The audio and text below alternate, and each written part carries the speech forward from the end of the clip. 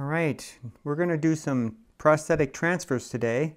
I started putting clay down on my little table here, this little table piece that I have.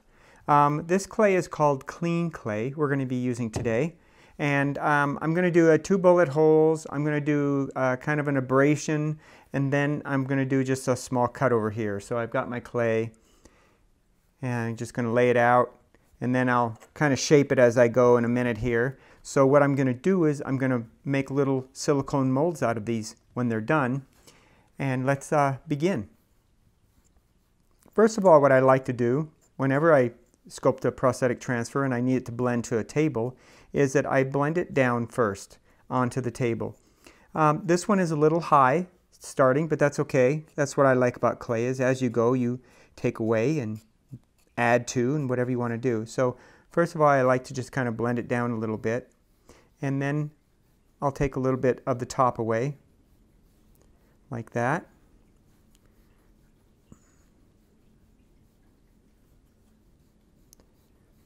To get the clay off my tool, I just take a little clay in my hand, or you can take your big piece here and just push the clay onto it like this. So you can keep going and not have to take too much time pulling it off your tool. Now that I have it down to a good surface size, and like I say, I'm still probably going to take more away from the edges, but right now I'm concentrating more on the wound part, not the external skin. So I'm just going to kind of break it up a little bit.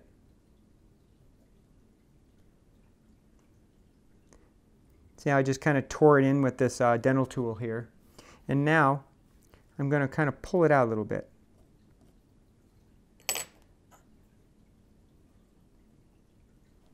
I just want to try and keep that natural kind of torn look and blown out. And if if you need to add a little more clay to it, you can. If you want to kind of take it out a little bit further on one side, I mean, flesh actually tears irregular, depending on where the strong and weak points are. There we go. I think that looks pretty cool. And now I'm going to dissolve this down a little bit with some naphtha in a minute. But first of all, what I want to do is I want to now take down the surface that's going to be next to the skin. Because I remember I built up a big mound here. So now I'm going to take this down just a little bit more, just to kind of blend it into the skin. And that also allows me to take a little bit of this edge away so this diameter is smaller. So I'm going to just come in here like this and just pull a little bit more of this clay out right here. I'm going to take away quite a bit of clay here. This is how much I'm taking away now. And you can see the thickness, it's still a little thick, so I have some room to blend now. Now I can either take my tool or my finger and just push that edge back down into the table.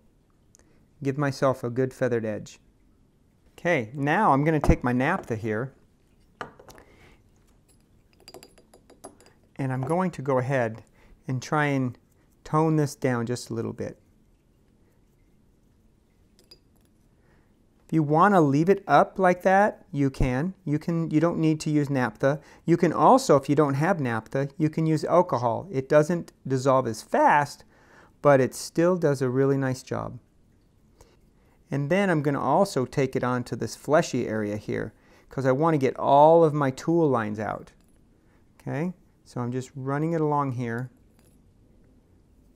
just to get all my tool lines out, and also I'll go ahead and clean all that excess clay off too, because I want this super smooth and runs right into the table so that I have a nice feathered edge to deal with and don't have to worry about fixing my edges while I'm applying the piece. I want to be able to put that piece on and that edge is just blends right into the skin. That is my ultimate goal when I make a prosthetic transfer.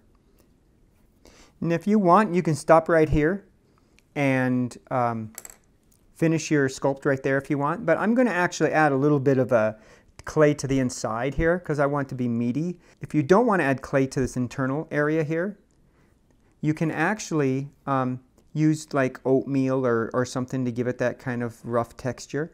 But I'm just adding a little bit of clay because I'm going to chew it up inside here with my dental tool. All I'm going to do is swirl it like this. And that swirling there breaks up the clay and makes it irregular and kind of bumpy. And then when I add my naphtha to that, it smooths it out and it looks like kind of a meaty, rough surface inside. So here I am I'm just churning it around a little bit. And if you want, you can add a little more to it, you know, give it like a clump of meat inside there just sitting by itself here. I'll take my naphtha, and I'm not going to paint it on. I'm actually just going to kind of stipple it on like this.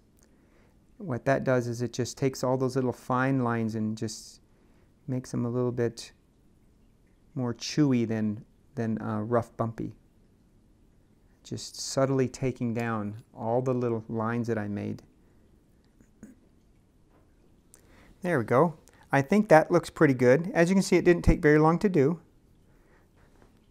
As you can see, my flesh line surface is really close to the skin. You can actually bring this up if you want and fold it over like it blew out. I'm leaving it close to the skin. Now I'm going to go ahead and start my, my other bullet hole.